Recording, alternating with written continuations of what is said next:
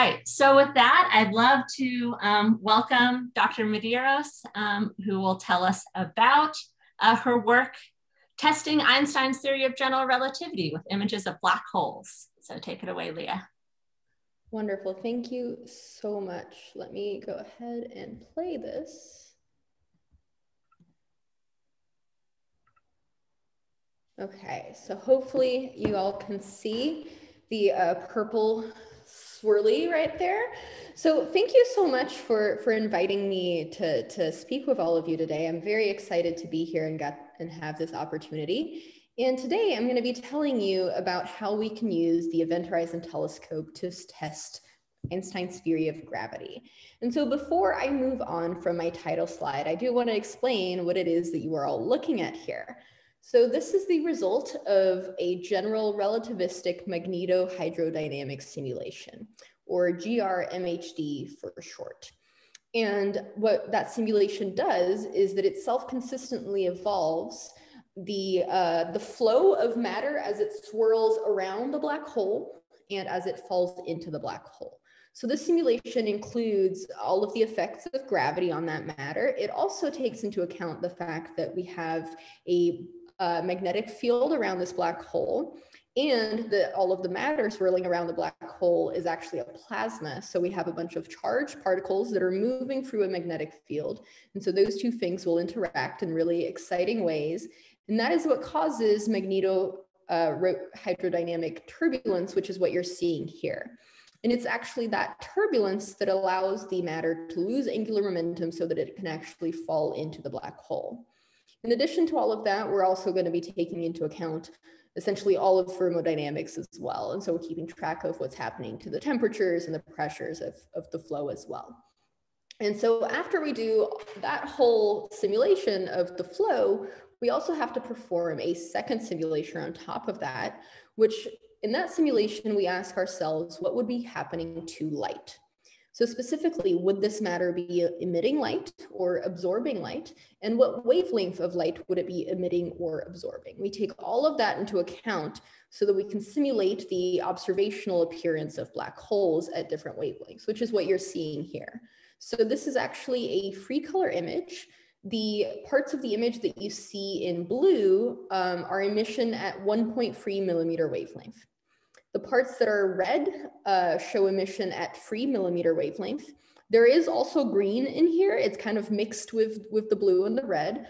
And the green emission is wavelength of 0.87 millimeters. And so all three of those wavelengths together give you the image that you see here. And what we're going to be talking about today is what I consider the gravitationally relevant feature in this image, which is this white ring that you see here that's very thin and remains constant while everything else is varying around it. So I'm going to be defining that in great detail today.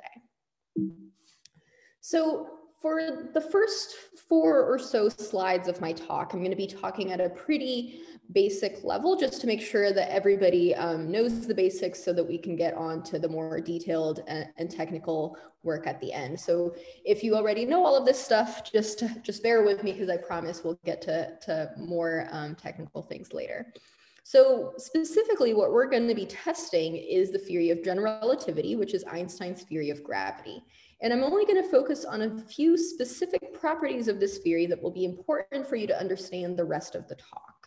So specifically, what you need to know is first that according to this theory, what happens is that mass curves space-time.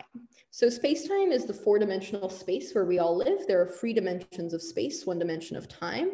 That's why we call it space-time. And what happens is that mass curves space-time. And in turn, the curvature of space-time then tells mass how to move through that curved space. So I have a very overly simplified example here where I'm putting space and time in just 2 dimensions because I can't draw in 4 dimensions. And I'm going to add a mass to this space-time. And you can see how the mass will create this curvature in the space-time. And so what's really, really going to be important for this particular talk is what happens to light. So not only is matter going to move through this curved space-time, but also light will be moving through this curved space-time. And it's the curvature of the space-time that will tell light how to move. And specifically what we're going to be doing is we're going to use this fact to learn more about the curvature itself. By measuring how the light is affected, we can then learn more about how space-time is curved.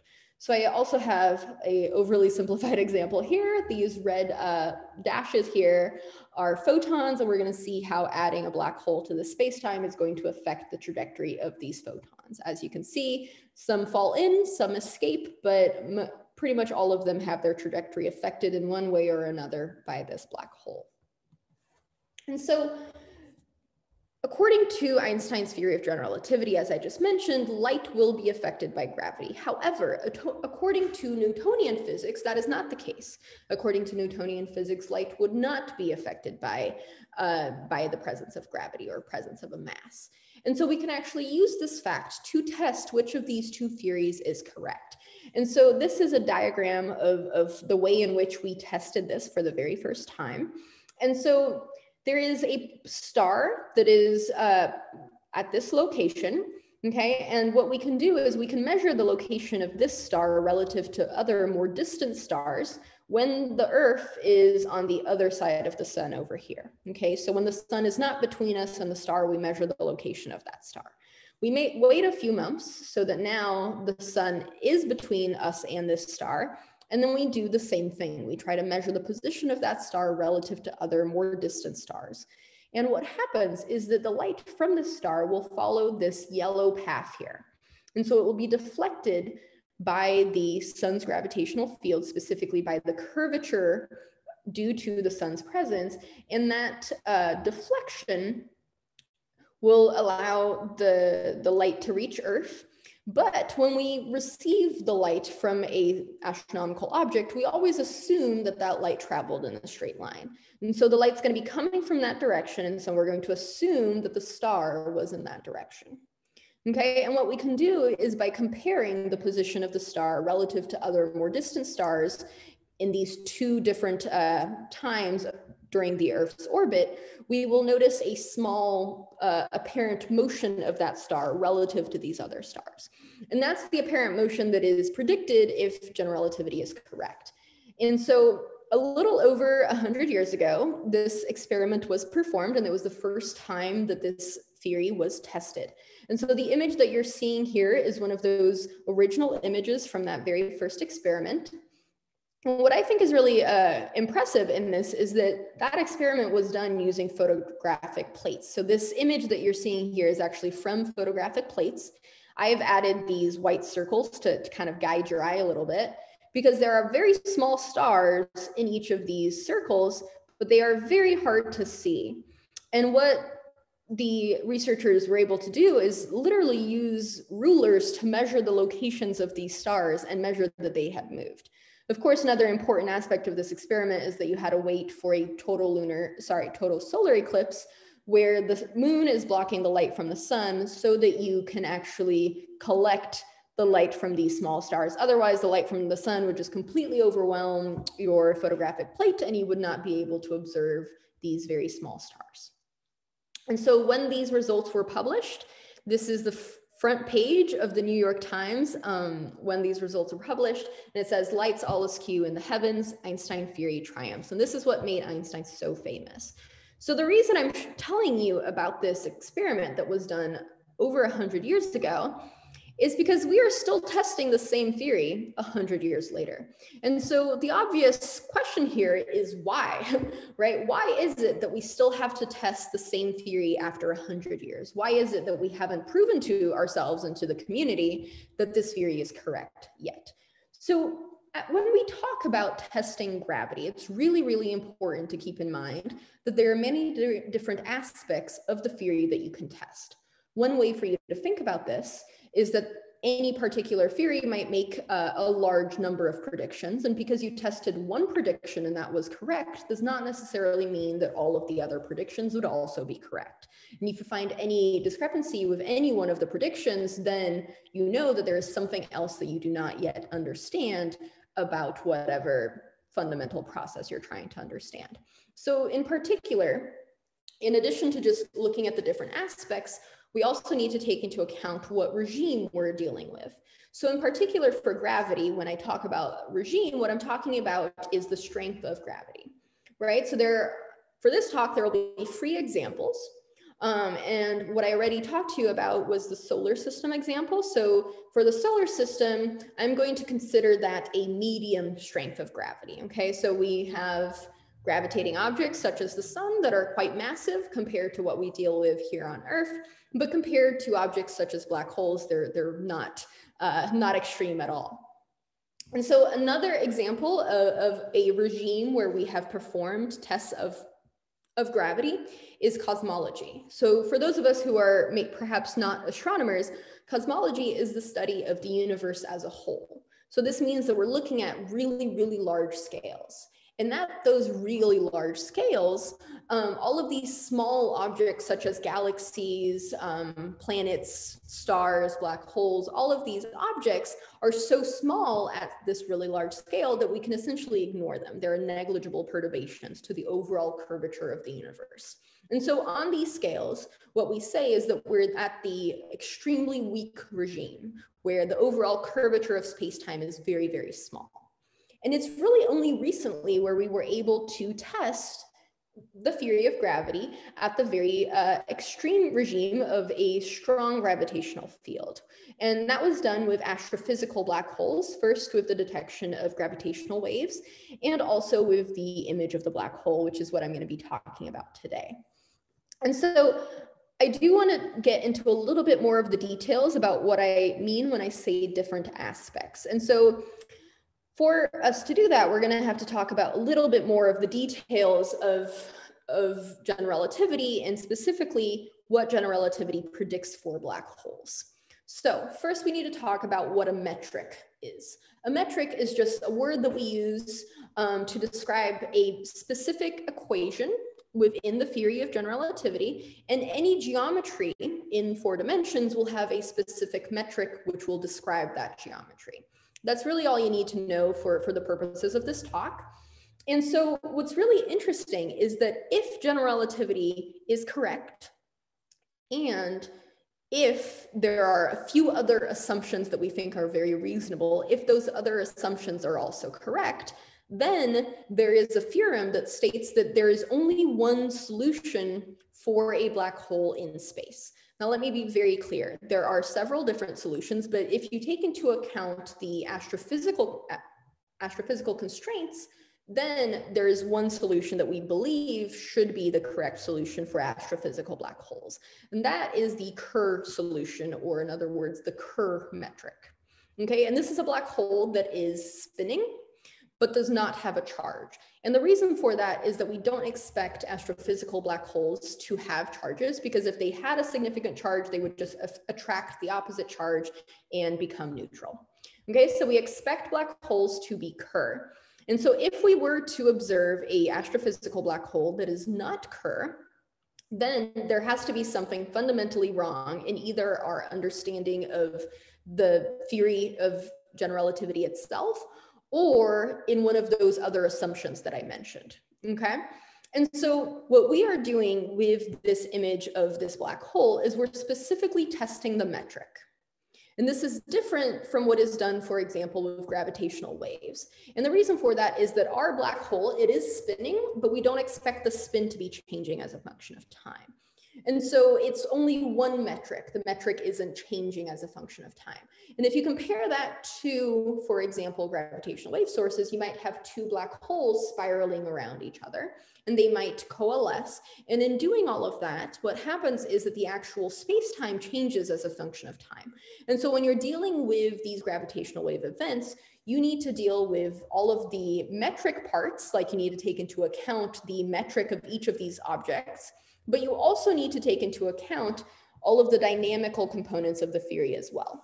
However, for the EHT and for these black hole images, we are completely ignoring the dynamical aspects of the theory, and we are only testing the metric. And that's because we're not sensitive to the dynamic part of the theory, because the matter that is going around our black hole is really, really, really small compared to the mass of the black hole itself.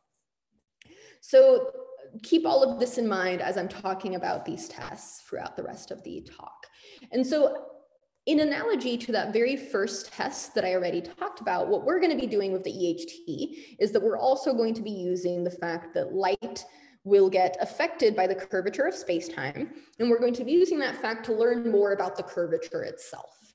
And so the first time that somebody calculated what you would see if you were to look at a black hole was in the 1970s. And this figure here is from one of those original papers. And what they calculated is what you would see if you were to look at a black hole that was being illuminated by an infinitely large flashlight.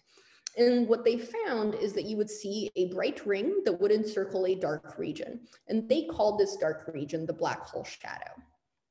So obviously, since the 1970s, we've made a lot of advances and we have a much better understanding of what a black hole image should look like. And this is the same simulation that I showed you at the beginning.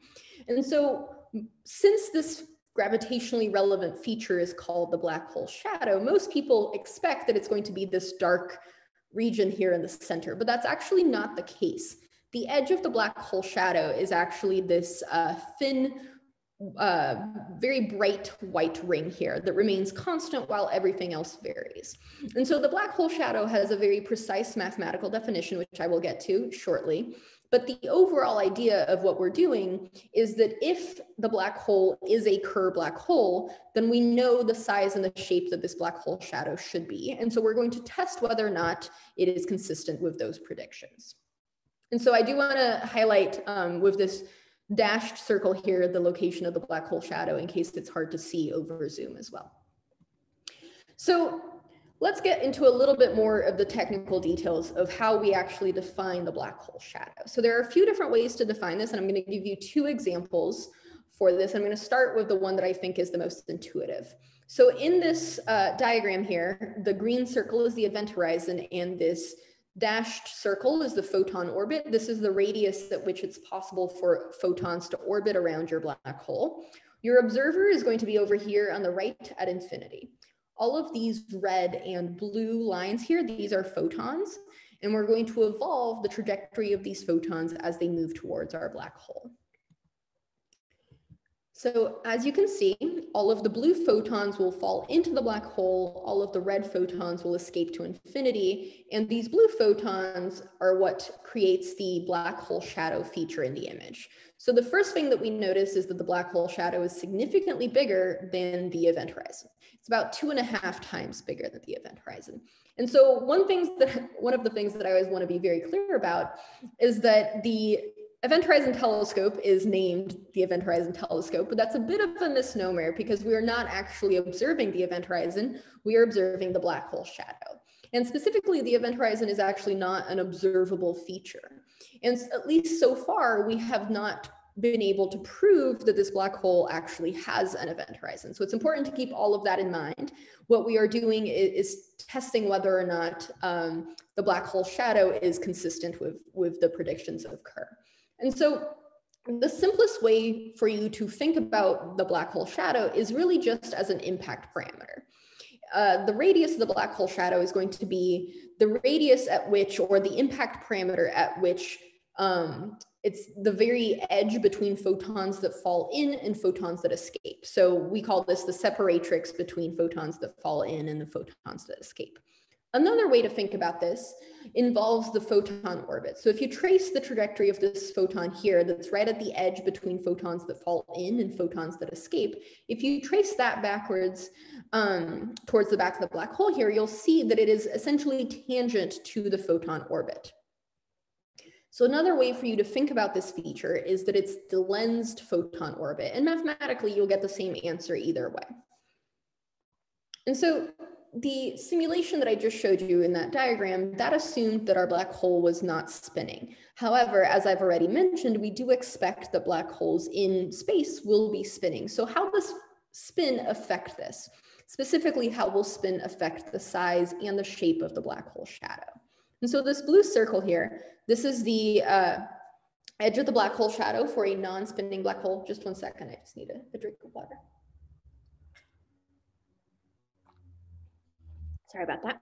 So this is for a non-spinning black hole. And so you can see that it's a circle. and has a radius of about 5 in these units. And so what I'm going to do is I'm going to increase the spin of this black hole. And as I do that, the black hole spin axis will be pointing up, and you will all be observers at the equator of this black hole. So I'm going to go ahead and play that. We're going to see how spin will affect our black hole shadow. So as you can see, the black hole shadow is moving over to the right, but the size and the shape really hasn't changed that much. And it's only when you get to really high spin that you create this perturbation on the side here. And mathematically, if you were to define the asymmetry of this object, it's still really low asymmetry. This is still really close to a circle. And specifically, if you compare this to the error bar for the EHT, we would not be able to distinguish this shape from a circle, at least not right now. And so the shape, we will not be able to use the shape to measure the spin. What about the radius? So for all of the possible black hole shadows at every possible inclination and every possible spin, if you look at all of them and you measure the radii of all of them, you'll see that the radius is always between 4.8 and 5.2 gm over c squared, where m is the mass of the black hole. That is a variance of about 4%. So given the current error budget of the EHT, which I will explain shortly, there is no way that we can use the current EHT to test whether, to measure the spin of this black hole. Specifically, we can't use the size and the shape of the black hole shadow to do that.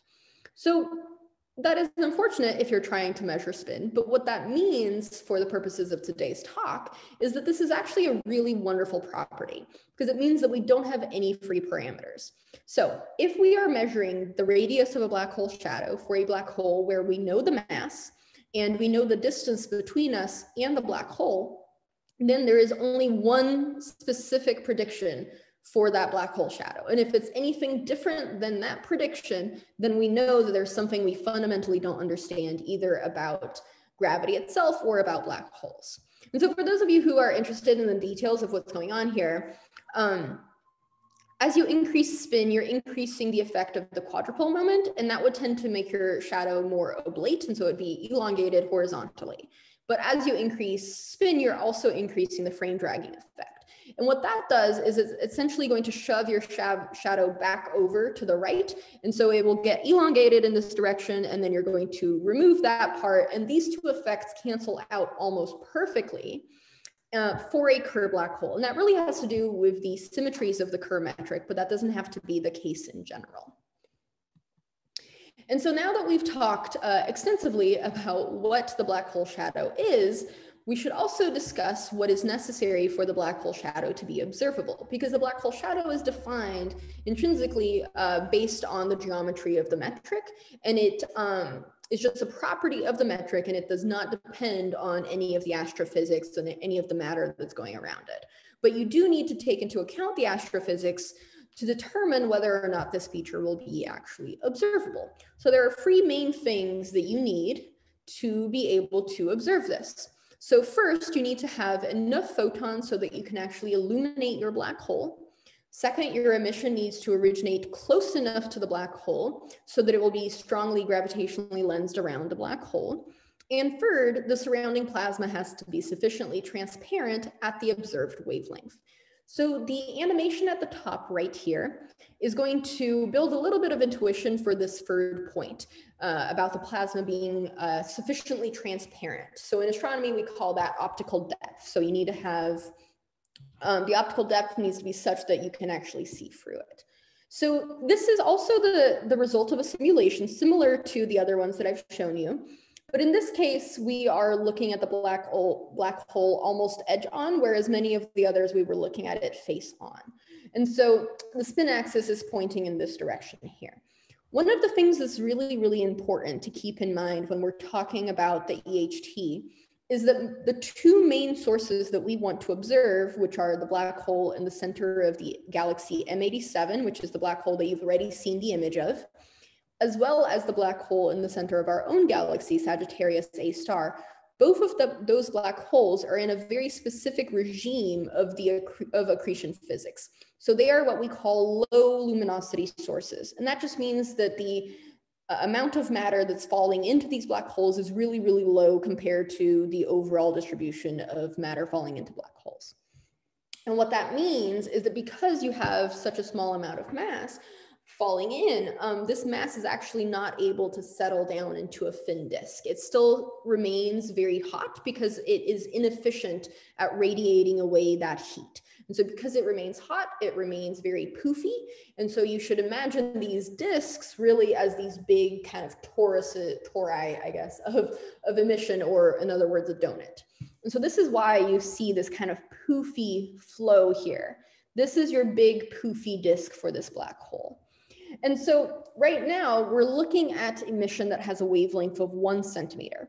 And at 1 centimeter, we can see this big poofy flow. We can see these jet features, but we cannot see the black hole shadow. And so based on simulations, as well as a lot of analytic theoretical work, we were able to predict what wavelength the disk would be transparent for these two objects. And so in this animation, I'm going to go from 1 centimeter all the way down to 1.3 millimeters, which is the wavelength that we observe at. And we will see what happens to this disk. So as you can see, as you go to shorter wavelength, the disk becomes transparent. We're zooming in a little bit now, and you can see the black hole shadow, which the edge of the black hole shadow is this half circle that you see here that remains constant despite all of the other variability.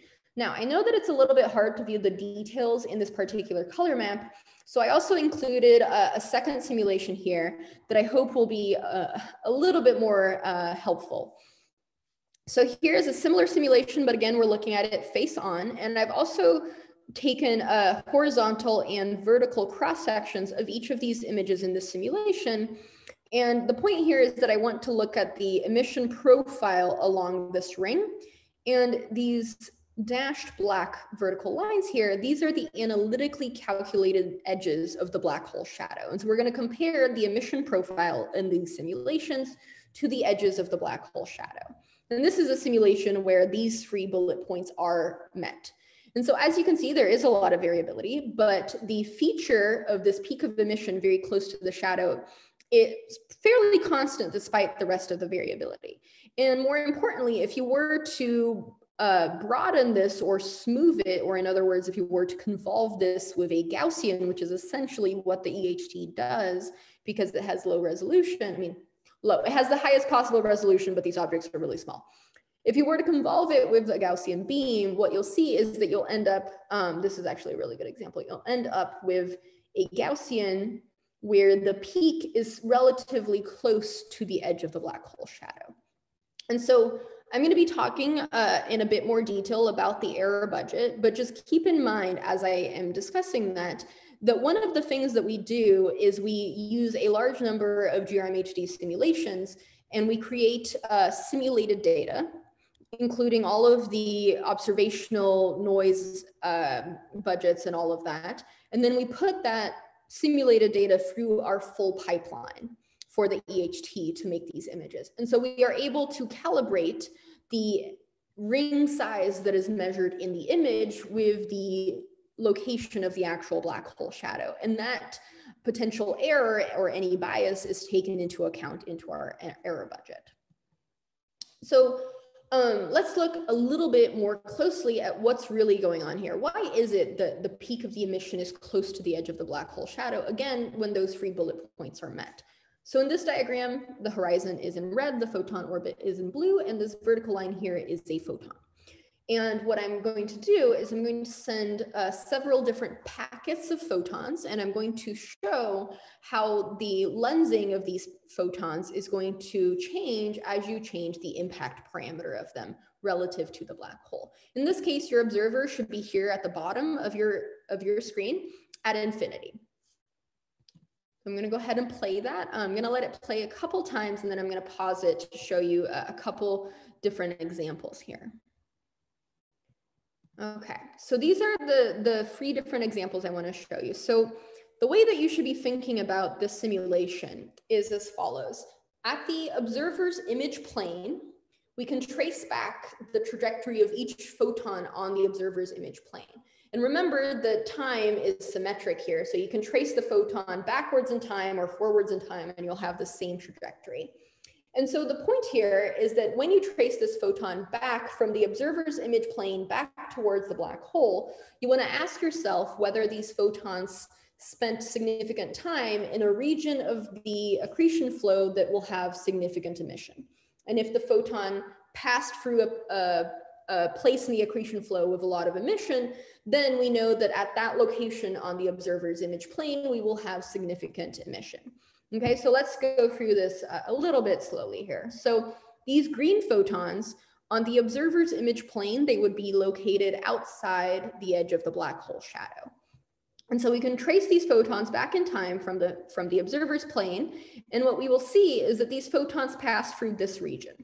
Now, if you remember one of the bullet points from my previous slide, one of those bullet points said that the emission had to originate close to the black hole. So you can imagine it having the peak of the emission essentially right outside this photon orbit.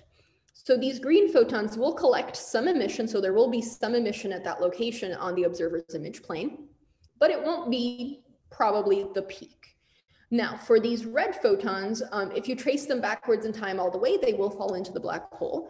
But there is matter over here that can emit light, and some of this light will be able to escape the black hole and reach the observer's image plane.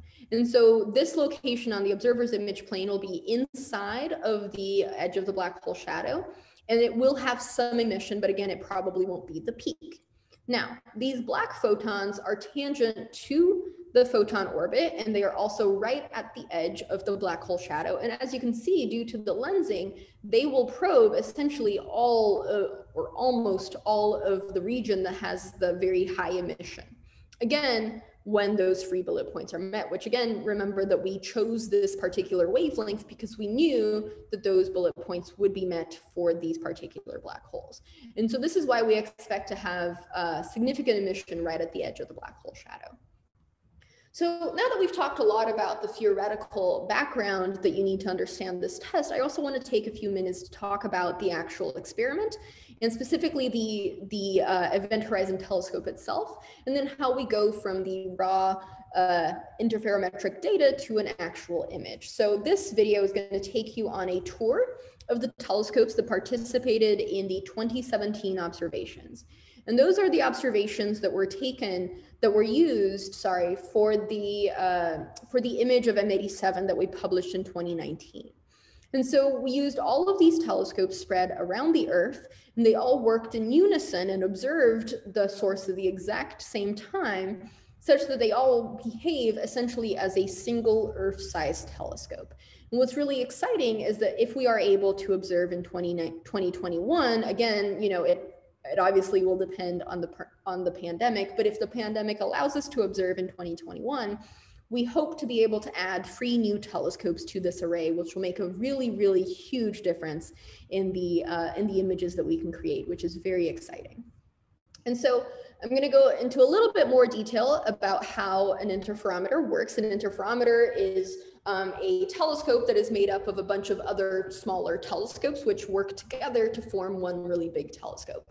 And interferometers observe in the Fourier domain. So we probably have hopefully all learned about the Fourier transform in 1 dimension, but you can do that in 2 dimensions as well. And so for any image, you can take the Fourier transform of the image, and the result will be a 2-dimensional map where each location in that map will have a complex Fourier component. So this is the map that I'm showing you here. This is Fourier space. The 0 baseline will be contained at the very center of the Fourier space here. And as you move farther from the center, you will be increasing your frequency.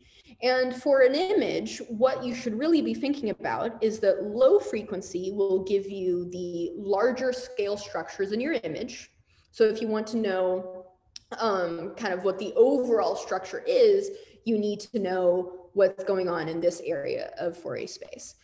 But if you instead want to know more details about your image, you want to get the small scales, or in other words, you want a higher resolution image, you're going to need higher frequency components as well. And so by placing your telescopes on Earth farther apart, the distance between them will determine the distance from the center of the Fourier domain. Also, lambda here is the wavelength that you observe at, and that does matter as well. And so each pair of telescopes will observe a very specific location in the Fourier domain, and it will observe the complex Fourier component. So we have both the amplitude and the phase of this complex component. And so what's really exciting and interesting, I think, about our instrument is that we actually use the rotation of the Earth as part of our instrument. And so as the Earth rotates, each pair of telescopes will be located at a slightly different location relative to the source that we're observing. And so each pair of telescopes will kind of probe a curve in the Fourier domain. And again, you can see that we have other telescopes coming into view, so we can create new pairs of telescopes. And again, each pair will observe a specific location. And that took you about a few seconds actually takes about 12 hours on Earth. So it takes us 12 hours to collect the data on the locations that you see here. So already you can tell that there is a lot of empty space, right? There is a lot of locations where we do not have telescopes. We have not been able to cover the entire Earth in telescopes. If we were able to cover the entire Earth in telescopes, we would then just be able to perform an inverse Fourier transform using this data to get our image, right? So just perform an inverse Fourier transform or we'll return the image of the source. However, what we are actually doing is that we're trying to do an inverse Fourier transform where we've lost 95% of the data, right? So this is what we call sparse interferometric coverage. And so there are very complicated algorithms that perform these calculations and use this data to make an image. I'm not going to get into the details of these algorithms, but what I hope to do in the next couple slides is give you a very simplified example that I hope will build some intuition for how we go from these data to an actual image. So first step is we need to look at the data a little bit more closely. So this is the same plot that I just showed you, but now I am labeling the different curves with the telescopes that they correspond to. And on the right here, I'm showing you the exact same data, but in a slightly different way. So the x-axis here is the frequency. And as we've already learned, the frequency is really just the distance from the center of your Fourier domain here. So for example, these blue points, which are the closest points to the center of the Fourier domain, will be these points right here, okay? And the y-axis here is going to be the amplitude of your complex Fourier component. In VLBI, which is very long baseline interferometry, we call that visibility amplitude. And already you can see that there is this very particular structure here. There's this ringing structure, okay? In this dashed line here, this is the Fourier amplitude of a very thin symmetric ring.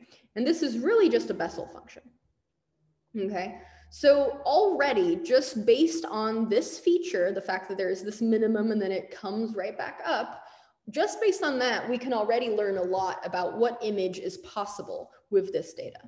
So in astronomy, most objects are spheres. And so what we want to do in this exercise is we want to start with the simplest possible object or simplest possible image, which would just be a filled disk like this. And so what this animation is going to show you is I'm going to try to change this image to see if I can fit the data. The data on the right here are shown as these red dots. This is the real EHT data that was used to actually make the image. And this yellow curve here is the amplitude of the Fourier component of this image.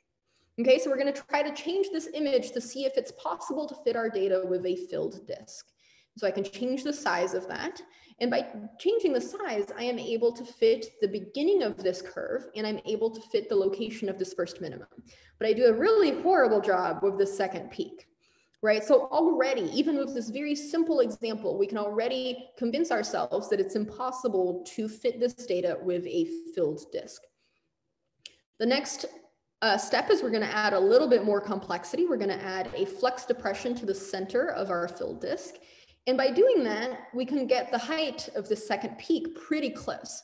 And this, by the way, is actually very close to the size of the ring that we actually ended up publishing in our image. And so I am over predicting the peak here slightly, but if I blur my image just a little bit, I do a much better job here. And of course, you're probably noticing that there are these data points here, which we do a terrible job fitting. And that's because this image is too simplified. I have assumed that the image is symmetric, and that is not actually the case. And this is what these data points are telling you, is that you need an asymmetric image to fit the data. And so, of course, as I already mentioned, the actual algorithms are much more elaborate than that, but I hope that that helps build a little bit of intuition for how very long baseline interferometry works. And so this, of course, is the image that you have all probably seen, maybe even hundreds of times by now. And there are a few specific features in this image that we trust and some others that we do not. So specifically, I hope that I've already convinced you that we do trust that there needs to be a flux depression. We do believe that there is in fact a ring, and we believe that we can measure the radius of that ring. And we believe that there is a north-south asymmetry. However, the details about the knotty structure that you see here, or any of these details over here, I caution you against interpreting those because we are not sure about those features. They might just be artifacts. So the first thing that we can do is check whether the size of this ring is consistent with the predictions for the Kerr metric. And the answer to that is yes. The size of this ring is consistent with our predictions, which is wonderful for general relativity. The second thing we want to do, which is what we did in a paper that came out in October of 2020, is ask ourselves, how restrictive is this new test of gravity? It's great that it's consistent with gravity, but have we ruled out anything, right? Are there any black holes that would not be consistent with our data that we would be able to rule out? So to do this, what we need to do is we need to define or calculate an error bar. And that error bar needs to take into account the uncertainty on the mass measurement of this black hole that was done previously by other groups. It needs to take into account the uncertainty of the distance measurement. It needs to take into account the uncertainty due to the fact that we do not know the spin, so that 4% uncertainty. And it needs to take into account what I consider the theoretical uncertainty, which comes from the fact that when we measure the radius of this ring, we are using the peak of the emission as a proxy for the measurement of the black hole shadow. So there is an inherent uncertainty in that measurement. And so taking all of that into account, the uncertainty that we have is about 17%, which looks kind of like this. And so using this 17%, we can see whether we would be able to rule out any black holes. So specifically, what I have been doing is I have been treating black holes as pure geometry, as I already discussed at the beginning. And what I'm doing is I start with the Kerr metric, again, just a geometric object, and I add different perturbations to that geometry. And this is done in a parametric form such that there are several different free parameters, and I can change these free parameters and it will change the relative amplitude of different perturbations. Okay, so there are several different perturbative parametrized metrics that have been developed over the years, and I am trying to probe as much of the allowed parameter space for as many of these metrics as possible. And so far, I've simulated over 25,000 different black holes. And so what you're seeing here is just a couple examples of that. In each of these two panels, I'm only varying one specific parameter in one specific metric. But already you can see that I can change the size of the black hole shadow significantly, and I can change the shape of the black hole shadow significantly. If you would like to play around with this, I do have an interactive plot on my website where you can change these parameters and see what kind of weirdly shaped black hole shadows you can create. And so what we did in this paper in 2020 was try to use these simulations to see if we can place some constraints on these different perturbation parameters. And so we were able to do that. This is a plot from the October paper of 2020. And what we were able to do was place these constraints and then also show how these constraints would vary as a function of black hole spin, right? So in each of these panels, I'm showing a different parametrized metric. And in each of these panels, I am showing you the constraints that we can place on the parameter that has the largest possible effect on the size of the black hole shadow. And I'm also showing you in these different colored lines and different symbols, the effect of changing the second parameter that has the second most important effect on the size, okay? And so this was already very exciting that we were able to place these constraints on these perturbation parameters. But what you're probably wondering is why you should care, right? So most people have not heard about these parameterized metrics, definitely haven't heard about these particular parameters. So how can we place these constraints in the context of the larger testing gravity community? And so specifically what we were able to do was we were able to connect these constraints on these parameters to what's called the parametric post-Newtonian formalism. And this is just another way to parameterize deviations in gravity.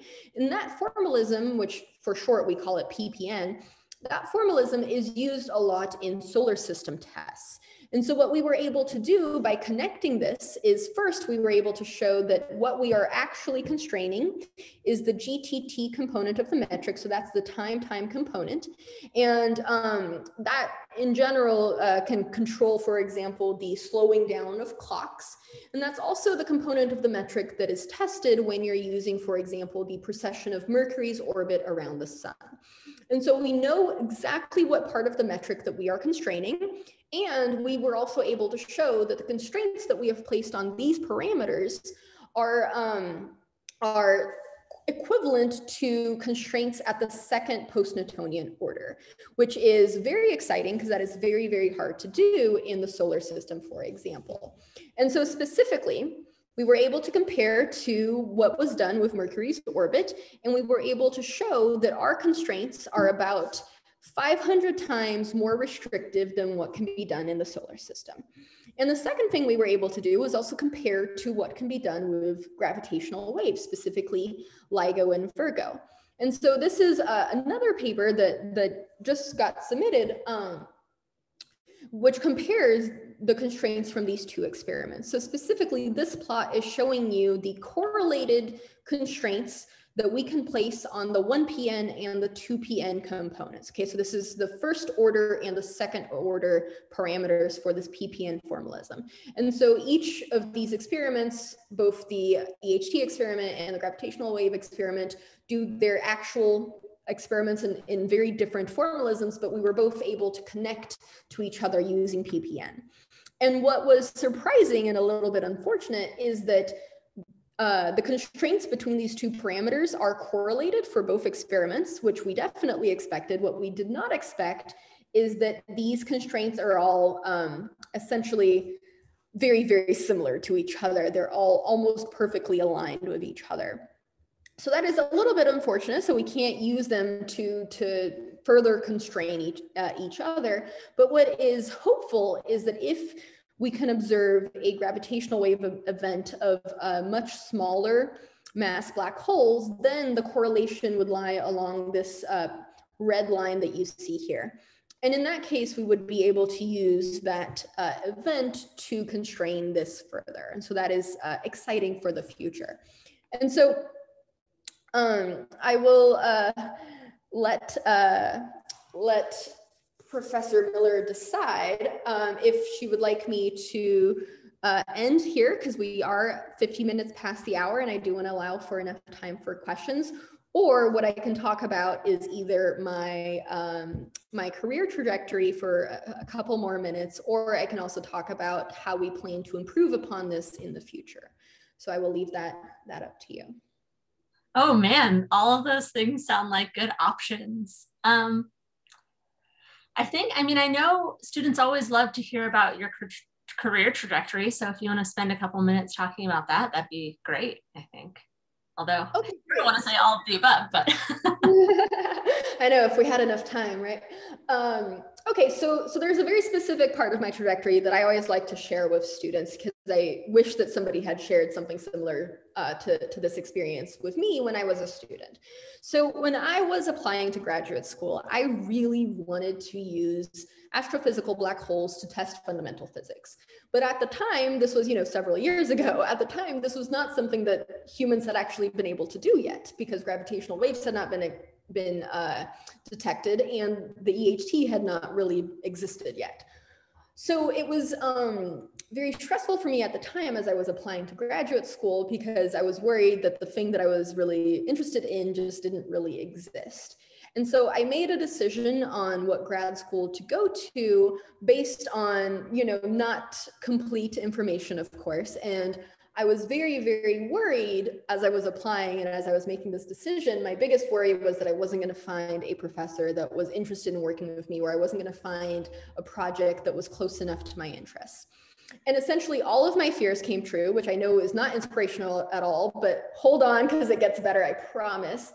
So all of my fears came true, and I was at the end of my second year as a graduate student, and I had not found an advisor, and I had not done any research in graduate school, and I did not have really a whole lot of hope to find any research that would be similar to what I wanted.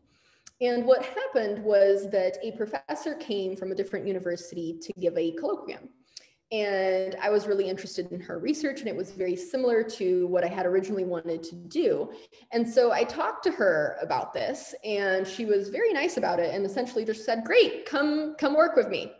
Obviously, it was a little bit more complicated than that. It required a lot of meetings and a lot of kind of bending some rules, but it all worked out. And by the end, I was really, really happy with the project that I had worked on. And as you probably learned through this talk, I did end up doing exactly what it was that I wanted to do when I started out, which is not to say that you have to do what you originally wanted to do. There's many people that realize they're actually more excited about something else. But to me, at least, it would have been great to hear about a story where pretty much everything that could have gone wrong went wrong, and it still ended up just fine. And your trajectory doesn't have to be a clean straight line as it's usually portrayed. You can change your mind. You can, I ended up spending time at 3 different universities during my PhD, and did not write a single paper with a single person at the university where I got my PhD. And my advisor and I had to fly into that university for my PhD defense, and nobody on my committee other than my advisor that was the external person, nobody else really knew what I had been doing other than, seeing published papers. So anyway, so I hope that gives you a little bit of comfort as you apply to grad school or as you make decisions on where you want to go, that when you make the decision of where you want to go, it does not completely determine your fate. There is still some wiggle room. There are ways to bend the rules and make things work in kind of unorthodox ways. So I hope that helps. Yeah, thank you so much for sharing that. I know we have at least one student in the audience who will be starting a PhD program next year, so I'm sure they appreciate hearing that. So great. So with that, we can open it up to questions about the talk, or I'm sure about the trajectory, and you can just type your question in the chat, or you can raise your hand, or you can just unmute yourself and ask away. I cannot see the chat, so if there are questions in the chat, please read them to me. Cool. Yeah, I'll do that. Thank you.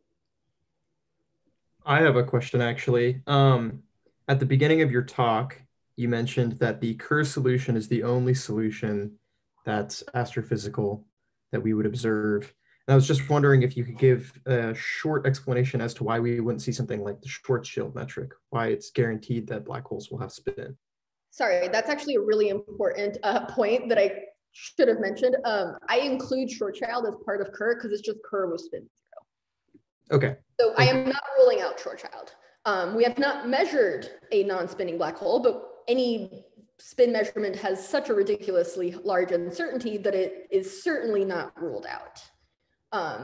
There are people that do argue that they expect low spin black holes in particular cases. Yeah. The main thing I'm trying to say is that we don't expect charge. Great, thank you, Andrew. So we do actually have a question in the chat. So Alex asks that, so he didn't quite catch, could you explain again the difference between the metric test and a dynamical test? Yes, of course. So the difference just mostly has to do with what we're sensitive to. Okay, so in our case, our black hole is essentially in vacuum and it's not doing anything. It's just kind of sitting over there in vacuum, not really interacting with any significant mass. It has matter falling into it, but that matter is just so small relative to the mass of the black hole that it's not going to affect the space-time at all. And so that is When we are performing tests with a black hole that is just kind of sitting in vacuum, the things that we can test are the metric of the black hole, because that's the only thing that's happening. However, with the example of gravitational waves, what we have in that case is that we have, for example, two black holes going around each other. And so that system inherently has to take into account how the metrics will change as a function of time. So you need to be sensitive to the dynamical aspects of the theory, right? Because the dynamical aspect of the theory is what's going to predict how these two black holes will spiral around each other. So by testing how they are spiraling, you are essentially testing the dynamical aspect, right? And so it's not that the gravitational waves are not affected by the metric, it's that the gravitational waves have to take into account both the metric and the dynamical aspect, whereas what we do with these supermassive black holes, we're just not affected by the dynamics at all. And so we don't care about the dynamics. It doesn't affect what we're doing. The only thing we do care about is that we assume that photons will still follow geodesics through these weird geometries. And that's really the only thing we need from the rest of the theory. Did that answer your question? I hope so. Yeah, sounds great. Hard to not be, when I can't see people, it's hard to tell if, he says thank you in the chat, so I think great. So are there any other questions? Yeah, I have one last question actually. Did you mention at any point what the mass of the black hole that the image was taken of? I did not. I actually had that slide, and due to time, it was the last slide I cut. And so the mass of this black hole, as measured by the Event Horizon Telescope, is 6.5 times 10 to the 9 solar masses. So it's 6.5 billion solar masses. The other black hole that we are observing is about 1,000 times smaller. It's 4.3 million times the mass of the sun, but it's also about 1,000 times closer to us. And so we expect that both of these black holes will have an image size that is similar from our point of view, because the two factors of 1,000 cancel out almost perfectly. But yeah, no, that's a really good point. It's a very, very large black hole. And it was a whole other part of this experiment is the fact that there were two mass measurements before the EHT that were contradictory by about a factor of 2. And so this was the case not just for this black hole, but for several black holes. And so for many years, there's been these two mass measurements, and there's been this controversy between the fact that, you know, there is this discrepancy between them. And so having a third measurement was really helpful, because it was very clear that our measurement with the EHT preferred a particular mass. And so I want to be very clear here. So the EHT does several things in several different papers. And in one paper, we assume that it's Kerr. And if it's Kerr, we then measure the mass. And in a different paper, we do not assume that it's Kerr, and we use a previous mass measurement to then test for potential deviations from the Kerr solution. Interesting, thank you. Great, and we're pretty much at time, but there was one more question in the chat, if you don't mind giving us a couple, one more minute. All right, so Veronica asks, what's the process to adding more telescopes? You mentioned good question. Very good question. Okay, so we are observing at 1.3 millimeters, which is in the radio regime, but it's a pretty short radio wavelength. And so there are a few things that are specifically required for this kind of telescope. So first, the water vapor in the atmosphere really affects our measurements. So it needs to be high enough, right? So you need a telescope that's essentially on a really big mountain, and there's only so many really big mountains on Earth, and we've got almost all of them. There are people that are really seriously considering trying to put one on top of Kilimanjaro. I don't know whether or not that will happen, but my point is just we need these high mountains to be able to use these telescopes. The second thing you need is you need to have a receiver that is specifically made for VLBI. And that is what the EHT has done, right? So all these telescopes already existed. We didn't build any telescopes ourselves. They existed for other projects, right? So for example, the telescope at the South Pole, that's for cosmology, it's for CMB detection.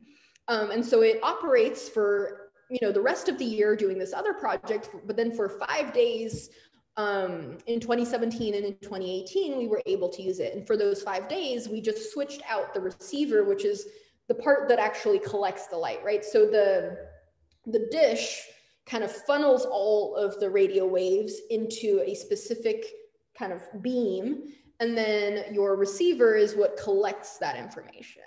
And so VLBI receivers are very different, because what we need is we actually need to collect all of the information from each and every wave that reaches our telescopes. So this is a part of the experiment that I also had a slide for, and I also removed due to time. And so each wave that comes into each telescope, we have to measure the exact time that wave arrived. And so not only we need a fancy receiver, we also need to have an atomic clock, because that's the precision that we need for our time measurement.